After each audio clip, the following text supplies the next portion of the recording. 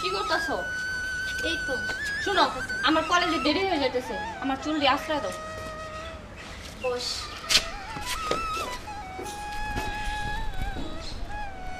তাহলে কলেজে দেরি করলি কেন? দেরি করে গেলে কোনো সমস্যা হবে না?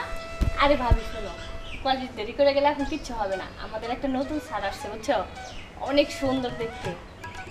তাই? হ্যাঁ অনেক ভালো, আমাকে অনেক আদর করে। কেউ ওই চোখে দেখে, স্যারকে দেখতে হয় বাবার চোখে না হয় দাদার চোখে। তুই বলতেছিস এত সুন্দর, মানেটা কি? হ্যাঁ ও আচ্ছা, তাই আমার মাথায় থুক না মেরে বলতে হবে? একটু ভালো করে বললে হয় না? আমি কি তাকে ওই চোখে দেখি নাকি? আচ্ছা ঠিক আছে, তাহলে বাসায় নিয়ে আসিস একদিন। কেন স্যারকে বাসা আনবো কেন? কেন, তোকে প্রাইভেট পড়াবে। ও আচ্ছা আচ্ছা, স্যারকে জিজ্ঞেস করে দেখবো। এখন আমি উঠি। হ্যাঁ আচ্ছা ঠিক আছে, তাড়াতাড়ি যা। স্যারকে কিন্তু বাসায় নিয়ে আসিস। হ্যাঁ হ্যাঁ আনবো। ছাদটা সুন্দর হোক আর কালো হোক, কিন্তু একটা পুরুষ মানুষ তো। আমার কোনো টেনশন নেই। ঠিক আছে, এবার যাই, অনেক কাজ করেছি।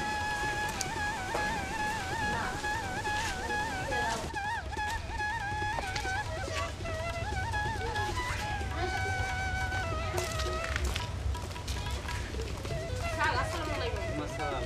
ভূমিকা কেমন আছো? হ্যাঁ স্যার ভালো আছি, আপনি? আমি আলহামদুলিল্লাহ ভালো আছি। তা স্যার কই যাইতেছেন আপনি? এই তো একটু সামনে যাইতে একটু কাজ আছে তো। ও আচ্ছা, স্যার একটা কথা বলবো। কি কথা? কলেজে এসো, কলেজে বসে কথা হবে। না স্যার, কলেজে বললে হবে না, এখানেই বলতে হবে। কেন, কি বলবা? কথাটা হলো কিভাবে যে বলি আপনাকে, বিকেলে একটু আমাদের বাসায় যেতে হবে আপনার। তাই? তোমাদের বাড়ি তো এইটাই না? কেন যেতে হবে আমার? আসলে স্যার ওই যে আমার ভাবি আছে না, হ্যাঁ। আমার ভাবি আপনাকে দেখতে পেয়েছে। তাই? আচ্ছা তাহলে দেখি আমি আসতে পারি কিনা। আসতে পারি কিনা বললে হবে না, অবশ্যই আসতে হবে। আচ্ছা আসবো। আচ্ছা স্যার, তাহলে আমি কলেজে যাচ্ছি, আপনি আসেন। হ্যাঁ আচ্ছা ঠিক আছে, তুমি কলেজে যাও। এই ভাবি, জি, কি হয়েছে? ডাক্তার? ভাবি ভালো আছেন বলে? হ্যাঁ, ভালো আছি। স্যার আপনি বসেন, বসে গেলেন। আর আমি দিয়ে বসুন। কলেজে সব ঠিকঠাক চলছে তো? হ্যাঁ ভাবি, সব ঠিক আছে। আচ্ছা, আর এই তো নতুন স্যার, তাই না? হ্যাঁ ভাবি, এটাই নতুন স্যার। আচ্ছা ঠিক আছে, তুই এক কাজ কর, এখন ব্যাগটা রেখে আয়। শুধু ব্যাগ ট্যাগ রাখবো কেন? আমি ফ্রেশ হতে যাচ্ছি, তারপরে আমি ফ্রেশ হয়ে তোমাকে ডাকবো, আমাকে খাবার দিবো, আমার খিদা লাগছে। ঠিক আছে? আচ্ছা ঠিক আছে। আচ্ছা আমি যাই।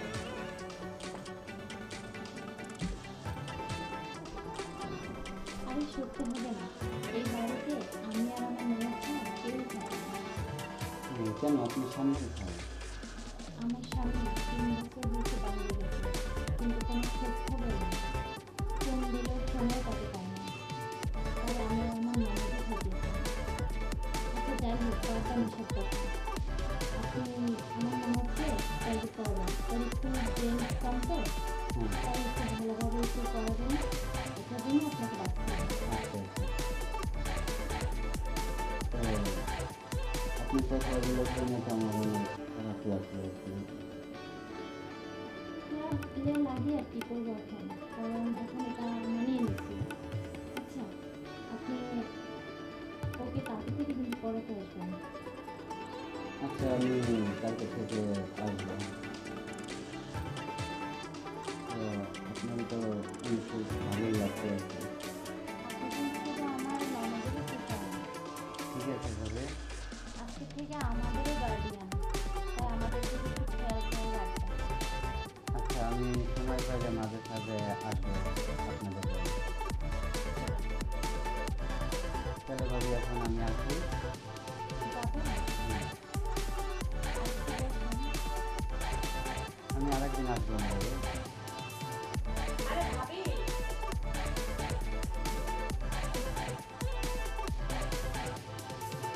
স্যার আমার ভাবিকে কেমন লাগলো? মমিতা আমি এখন যাই, আমার কাজ আছে। আমি আরে পরে স্যার কথা বলবো। বসেন। না আমি যাই। আর ভাবি আসো তো। ভাবি আমার স্যারকে কেমন লাগে? কি বলবো তোমাকে, তোমার স্যারকে আমার অনেক পছন্দ হয়েছে। আচ্ছা, খুব ভালো একজন মানুষ। এই কারণে তো এতক্ষণ বসে গল্প করলো, তাই না? হ্যাঁ, অনেক কথা বললাম, খুব মজার মানুষ। তার ভাবি কি কি গল্প করলাম কি বলা যাবে? আর পাগলি, এমনি কিছু না, এই আমরা কিরকম থাকি, কে কে আশেপাশে এগুলোই জিজ্ঞেস করলো, কথাবার্তা বললাম। কিন্তু স্যার তো জানে, আমি তো স্যারকে সব বলছি, আমার বাসায় শুধু তুমি আর আমি থাকি। স্যার জানে হয়তো, তারপরে তো ডিটেলস জানতে চাইলো, আমি বললাম, সব বুঝিয়ে বলে দিতে। হ্যাঁ, খুব ভালো করছো ভাবে, আমার অনেক সুন্দর লাগে। হ্যাঁ চলো, তুমি না বলছিলে খাবে, তোমাকে খাবার দেবো। আচ্ছা ভাবি, ঘরে মনে আমার ফোন বাচ্চা বুঝছো, আমি তো দেখে হচ্ছে কে ফোন দিল না। আচ্ছা ঠিক আছে, তাড়াতাড়ি এসো, আমি কিন্তু খাবার নিয়ে বসে থাকবো।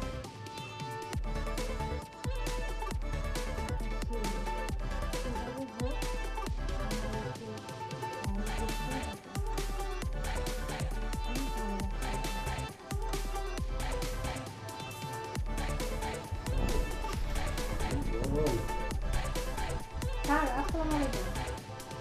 ওয়ালাইকুম আসসালাম। কেমন আছেন স্যার? এই তো আলহামদুলিল্লাহ ভালো আছি। তুমি কেমন আছো মমিতা? হ্যাঁ স্যার, ভালো।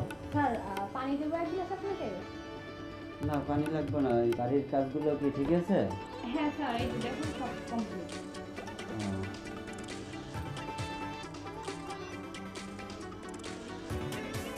মমিতা, আমি তোমাকে প্রথম দিন দেখেছি। আচ্ছা, এই ব্যাপার, এটা তো করবো আমি, এটা আমার ননদের সাথে।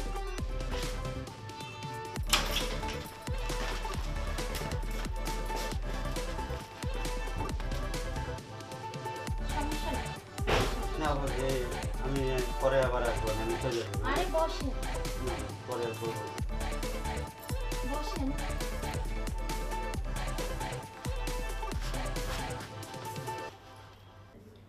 তুমি তো সেই না, সিনেমাটাই তো উল্টেই দিলে।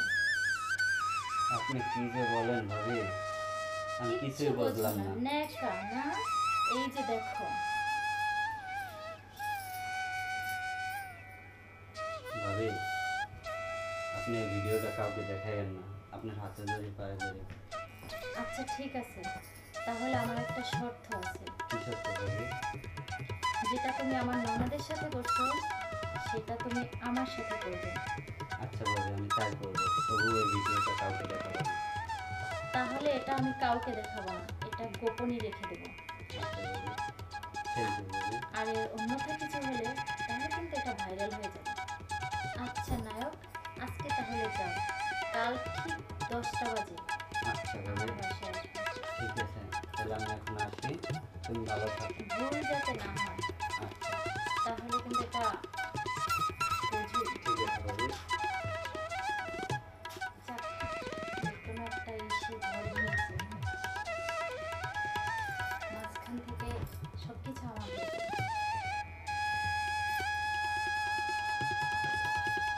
কালকেই বলবো তুমি নায়ক, আমি যে কি জিনিস। যাই, আমি এখন একটু রিল্যাক্স।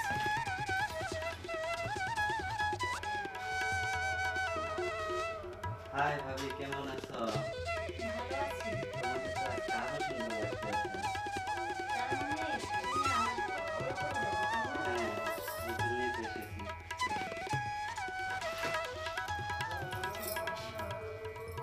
আমি তোমার সাথে একটু রোম্যান্স করবো। তাই নাকি?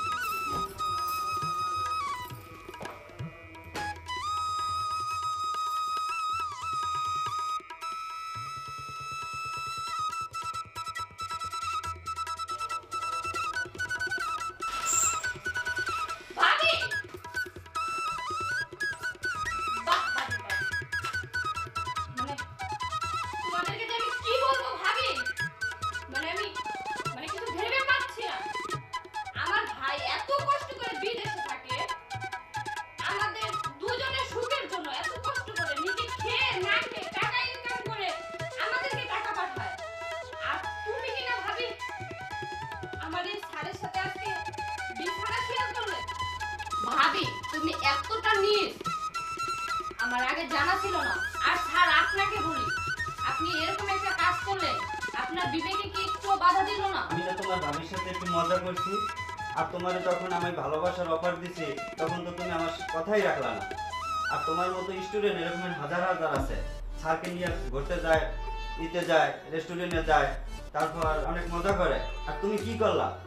তুমি তো আমার কথা বলারই চান্স দাও না। আর তোমার ভাবির সাথে একটু আমি মজা করতেছি, আর এটা তোমার মাইন্ডে বাইতে গেছে না? তাহলে তোমাকে ভালোবাসছিলাম কেন? আমি তো তোমাকেই ভালোবাসছিলাম। আমি তো এখন তো তোমার জন্য তোমার ভাবির প্রেমে পড়ে গেছি। তুমি যদি আমাকে ভালোবাসতা তাহলে না আমি তোমার ভাবির প্রেমে পড়তাম না। ও আচ্ছা, মানে আমার জন্য আপনি আমার ভাবির সাথে লাস্টে কিনা রুম শেয়ার করলেন।